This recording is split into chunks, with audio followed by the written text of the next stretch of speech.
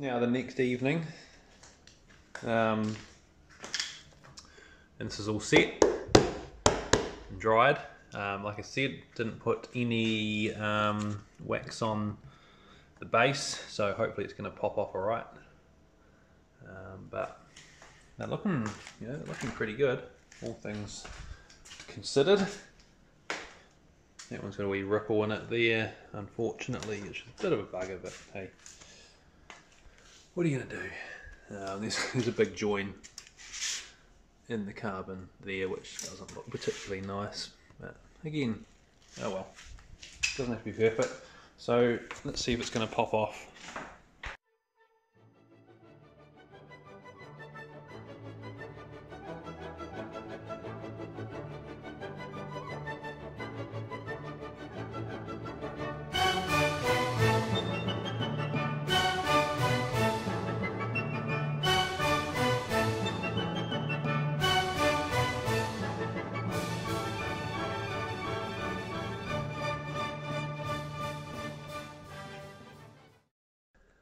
There we have it, a little bit more difficult to take off, but came off alright. Left that more or less intact, and that's what we ended up with. The top,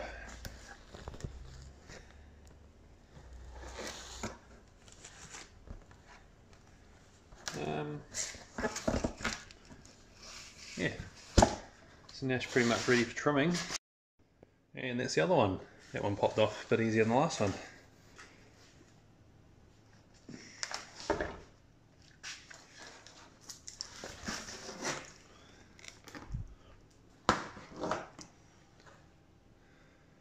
Like I say, it's not perfect, but it'll do the trick. So it's 2 carbon guards. Yeah, I know I keep saying it, but they're far from perfect. But let's get them trimmed up, and I'm going to do this maybe tomorrow night. You guys won't have to wait, that'll happen shortly for you. And we'll see how they sit and fit on the car. Several days later. Alright, so finally it's now the following weekend when I laid these up. And I've got some time, so I'm going to start trimming them to size, see how they look. First thing I do, I've just laid some tape down around the curved part here, and I'm going to take the jigsaw and I'm just going to cut this section off, and that's just going to give me my lip, which will then bolt into the guard. So I'm going to cut that first, put this back on, mark it essentially, and then get rid of the original plug that I made there, and then we can start marking and seeing where the wheel is to get the rest of the shape right. Right, I've cut that edge off right through there. You see it's delaminated, unfortunately, just a wee bit there, and it's set like that, which is a bit of a shame, but what are you going to do? So I think instead of pulling that mould off just yet, I'm going to shave that edge down and go from there. Alright, so I've trimmed up the top edge where it'll bolt onto the guard, and I've trimmed up this edge, two nice square edges there. Now I'm going to pull it off, get the plug out of the way, line this up, sort of tape it on, and like I say, we can start marking where we're going to cut this with the wheel, etc.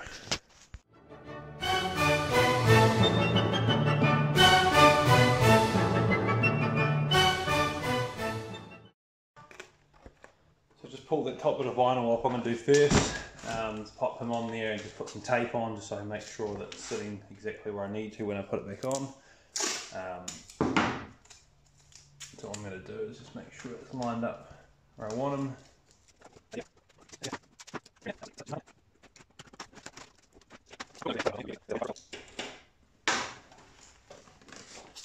Cool, now I know exactly where that goes. Just go height-wise back on there, even though it'll be fairly obvious, but takes that out of the equation. Right, let's rip this plug off.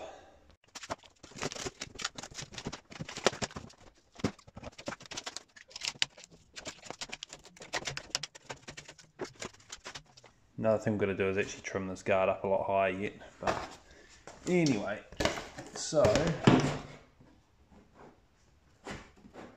we line those back up, at least I know exactly where that guard's going. Let's start marking the rest of it out on where to cut. Alright, I've got that taped up in place. So what I want to do is trace, well, kind of sort of trace the wheel, the tyre outline, which is kind of difficult when it's half covered. So what I've got here is one of my brand new slits, same size. These are a 280, 650, 18, so I can simply line that up, and what I'm going to do is essentially just draw around it, and we'll get that outline, and then we can figure out our shape. So I'm just going to put some screws in, so I've just marked some intervals spaced out along the edge which we fixed to the guard, and I'm just going to ham a couple temporary fixings in through those, because she ain't staying in place. Make sure we get it right.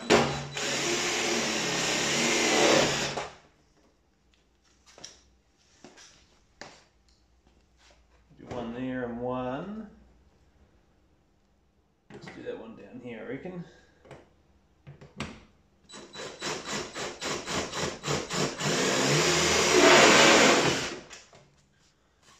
Right, easy, done. That'll stay in place now. Get our tyre back.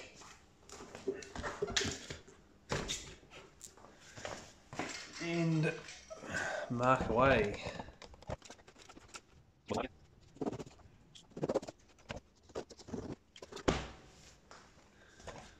Excellent. I don't have a white pen, but you can see the black vivid mark around there, which is more or less the outline of the tyre. So I kind of did want this to sort of follow through here and curve back inwards. I kind of like that look. It's going to have to cut back from this line obviously to allow for the wheel to turn, and obviously this here can't be so low.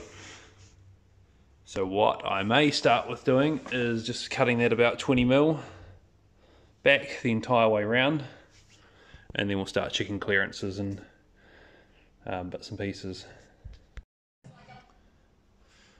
Alright, that is the shape. I've got a little bit sort of wayward that way, but I'm not too worried.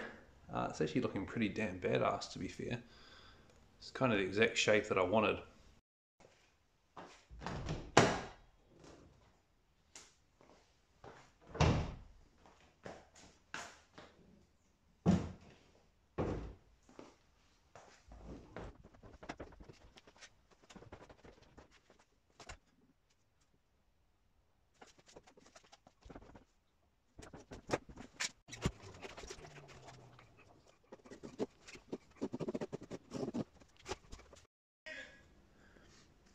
Right, so I've marked and trimmed this up a bit higher, so there's a bit more clearance here as the wheel compresses and cambers.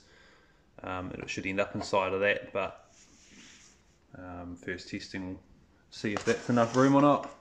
But I'm pretty happy with that shape that follows the wheel background down here.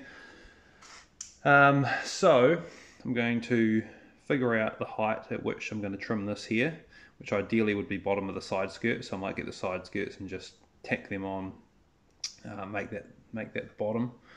And up the front here, I'm just going to just square this off. Right, so I've got both sides more or less trimmed up. Looking really cool actually. Pretty pleased how they come out, all things considered. This bit here, I'm actually going to lay some more resin through this here, just so I can get this corner squared off through here. I'll show you the other side, which I've just cut.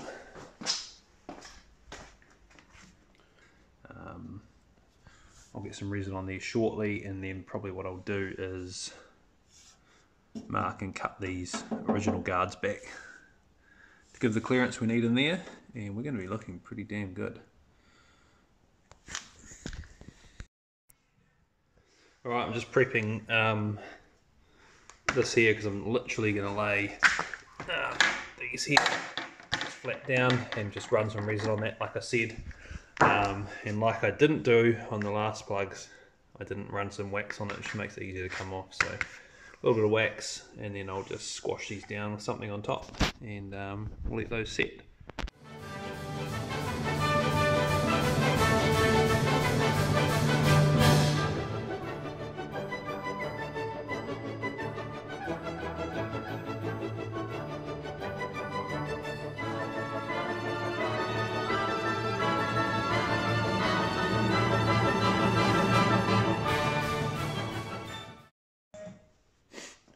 Right, so that resin's going to dry over there, and I'm just going to really loosely mark this guard to cut out. So it's going to look, as long as it's below these points, we'll keep that swage line for rigidity of the guard. So we're really going to be up about here somewhere. So it doesn't have to be perfect at all. It's pretty much just look like that. I'm going to do the same on the other side. I'm going to cut them, pop them back on. Alright, guards are cut. You see heaps of clearance in there, not much of the actual guard left. But that's absolutely fine. I've just painted up these little spacer brackets here, put rivnuts into the car, put some rivnuts into the bracket so that these set screws can head in. And the same in this little front bracket here. Just painted that and actually bolted it on instead of Tech screws, so that's all solid. The wide body guards have just got that bottom still drying. It's got one more bracket, which is that one there, to pop in.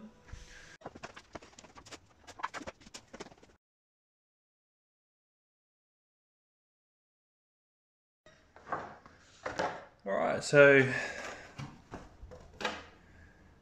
that's pretty much achieved all I needed. Like I say, that slight extension just on this part here. Yeah, that was my cut line, where that kind of hard to see where that rivet is, and that was all loose carbon before. So what we'll do with both of these is get them mounted on the car, and then we'll figure out that final cut.